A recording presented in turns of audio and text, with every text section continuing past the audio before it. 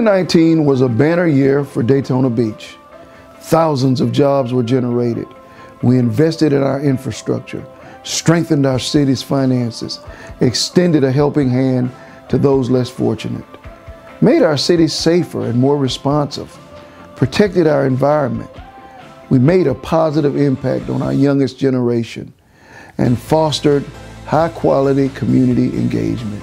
It's for these reasons and so many more I selected the theme of celebrating Daytona Beach for this year's State of the City report. We have so many reasons to celebrate and be thankful for what is happening in Daytona Beach. Our community is thriving and making steady progress as we remain a forward-thinking city that also values our rich history. Hello, I'm Daytona Beach Mayor Derrick Henry, and I love my hometown, and it's my passion to lead this great city. It is a wonderful time to be a part of our dynamic and growing community, and I hope you will join me in celebrating our accomplishments with pride and look forward to our future with optimism. Much of what we accomplished this year cannot be attributed to one individual or entity, but to an outstanding level of collaboration. The honor is mine to work with a dedicated and passionate City Commission as we work together to provide direction and create policies that assure our citizens their community remains healthy, sound, and relevant. I want to thank City Manager Jim Chisholm, who leads a talented and committed staff who serve our growing population. I also want to thank our resident business owners and community leaders who work to make Daytona Beach a place to celebrate. We have proven that government can work for the good of all. Daytona Beach is leading the way in attracting new investment. Our private sector continues to expand with the addition of companies such as Amazon and B. Braun, as well as new hotels and housing like the luxury apartments in Margaritaville. In 2019, Daytona Beach added new restaurants and retailers, most notably in and around Tomoka Town Center and in One Daytona.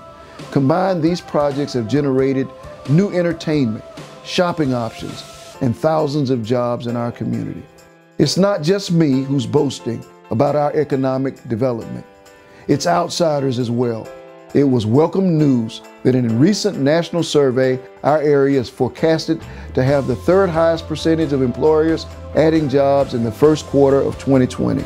In last year's State of the City report, I highlighted dozens of projects that were scheduled to be completed in 2019. I'm proud that all of these projects mentioned were either completed, substantially completed, or in process.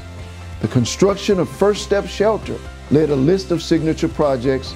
The homeless assistance shelter has been a priority for us for so long, and we did it in 2019. The shelter is built and operational.